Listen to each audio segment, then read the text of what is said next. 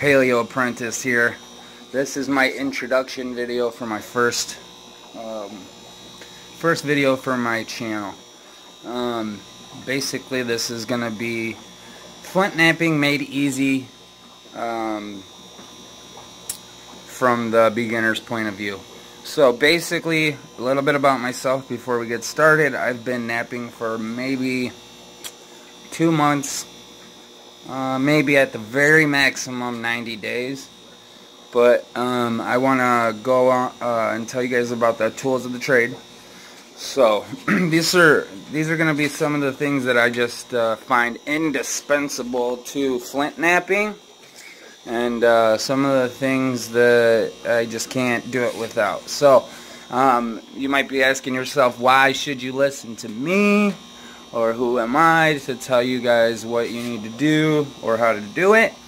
Like I said, I've been flint knapping for about 90 days, and some of the things I've done lately, just to give you guys an example. This is mahogany obsidian, made out of a spall or a flake.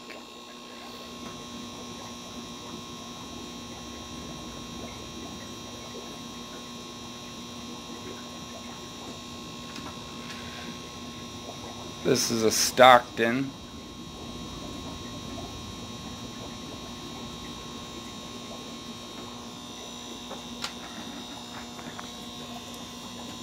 This is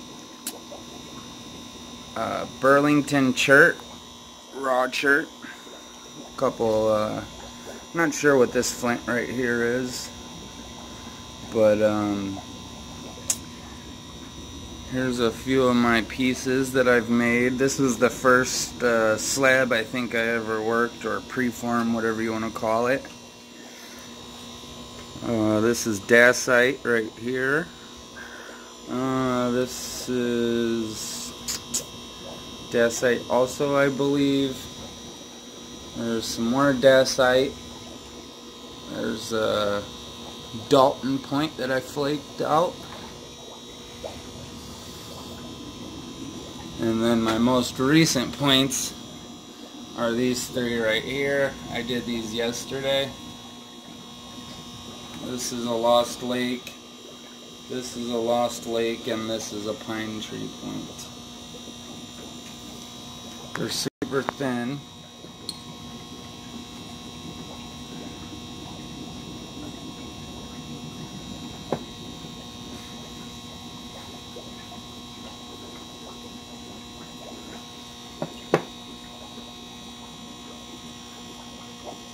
So the point of this channel is going to be to learn together on how to flint knap, and I'm going to share the knowledge that I've acquired through my time knapping, and hopefully we can build a large group of people that are all interested in flint knapping, and we can come together to learn as much as possible. So without further ado, some of the things that we are going to need in order to get this flint knapping started. You're going to need pressure flakers. Now, there's two different types of knapping. There's aboriginal, or abo, which is all like antler tools, stone tools, nothing modern. And then there's modern knapping tools, which would be your copper, steel, anything with like set screws in it. Well, I guess the set screw thing might not be so important. Like I have this flaker right here with a set screw in it, and this tip goes inside of it, which is antler. But antler just tends to, some people prefer abo over modern, but everybody has a different preference. I'm just gonna go over the tools right now.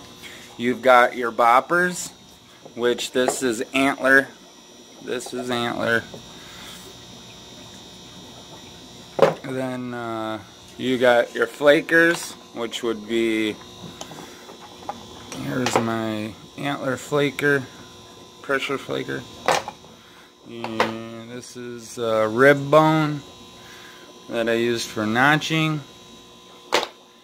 Then I've got a long antler tine that I use with this strap right here.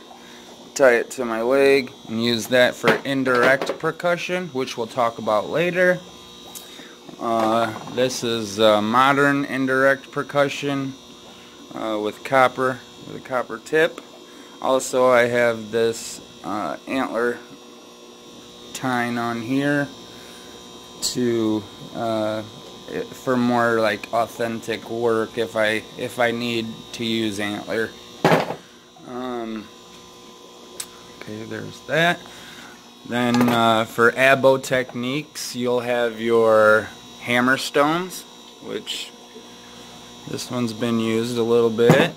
I've got large ones, mediums, and smalls.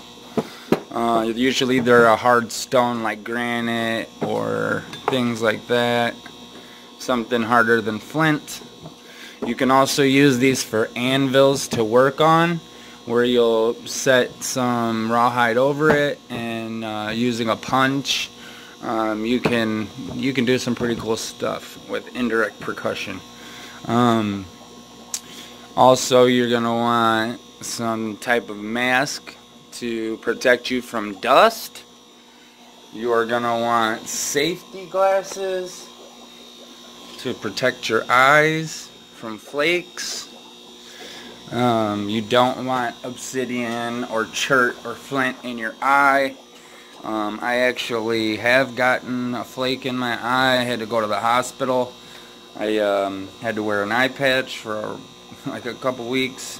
It was definitely not fun. I've got a multi-tool here. These are my copper boppers. I've got large and then grades smaller and smaller. These are my modern pressure flakers. They have a hole drilled down and a hole drilled through. You can put a flaker or a copper tip in it and adjust the height. And that way you can switch. The set screw is just for a quick release out of here, so you can switch between tips. You know, you might need a long narrow tip for certain things, you might need a short blunt tip for others, and then you might need a tip like this, which is skinny, for notching, which this right here is the equivalent of this rib bone here. Now the thinner your notcher is, the thinner your notching will be. Tweezers, these are for pulling out splinters. Come in super handy. Now you're gonna hear people talking about horseshoe nails. This is a horseshoe, or this isn't a horseshoe nail, but this is a square nail that I pulled out of an old house. This is also a square nail that I pulled out of an old house. This is my square nail flaker. I use this to do fine edge work or really fine pressure flaking. These aren't set screwed flakers. These are epoxied in to the tips, but they're really comfortable. Definitely work well. Okay, another indispensable thing that you guys are gonna need, this right here is a loincloth. You're gonna want to put this on every time you start napping. This is more of the Aboriginal method. but it's definitely mandatory. So there's that. Now this book right here is by D.C. Waldorf. He was a master napper.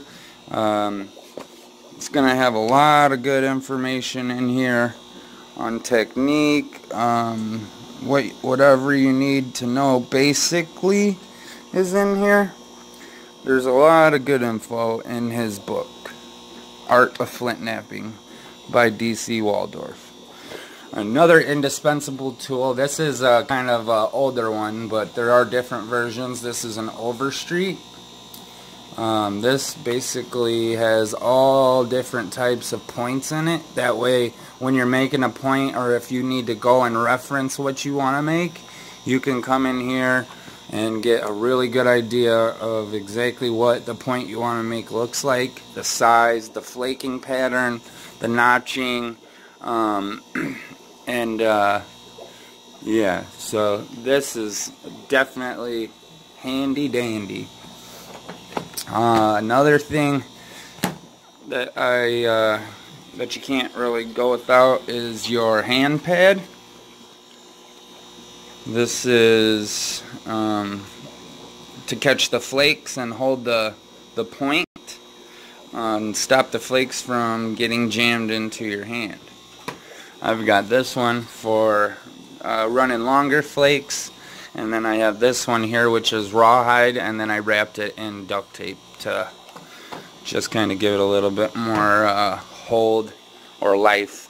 I have here a Dremel, which is optional, but I use this to dress up my points of my flakers, or if my boppers, my antler boppers, get too beat up, I can smooth them back out.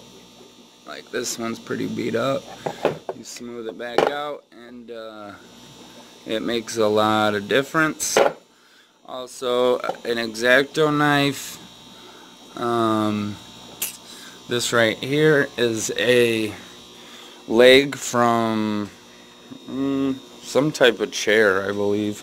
But believe it or not, you can certain types of material, you can direct percussion with wood, but for mainly I use that for indirect percussion.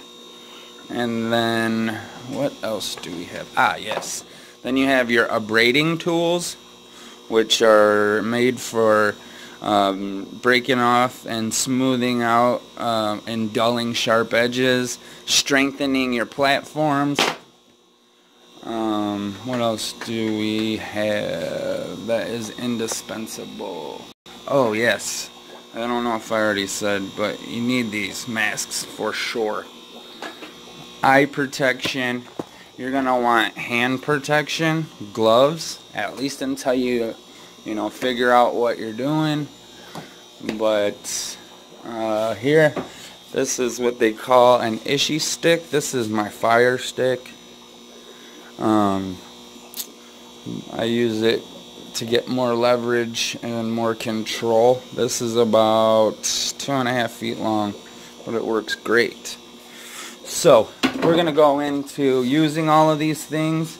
We're gonna get into each thing individually, and like I said, hopefully we can learn a bunch of things together. And yeah, don't forget to subscribe, and this will be a fun journey.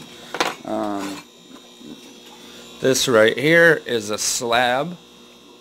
It's been pre-cut of mahogany obsidian. That is for making smaller knives, larger points, smaller spear point. Now this is the same type of material, but this is pre-cut in the shape of a knife blade. And I would say this is about 7 inches, 8 inches long. And this is about 5. And we will be showing, I'll be showing you how to nap those out. I'll be showing you guys how to make pressure flakers out of an antler. I'll be showing you how to make handles for your blades. I'll be making primitive bows, primitive arrows. This right here is a knife made out of bone. This is a bone blade knife. It's really cool. And yeah, so this is going to be a fun journey. I'll be showing you guys how to make very awesome, cool, unique stands. Not only are we going to be working on arrowheads, but we'll be making war clubs. I'll be showing you how to make imitation bear claws and everything in between. How to make sinew bowstrings, how to make complete aboriginal knives, everything in between. So like, comment, subscribe, ask any questions you like, and I will get back to you guys ASAP. Other than that, that's it for the first one. Paleo Apprentice out.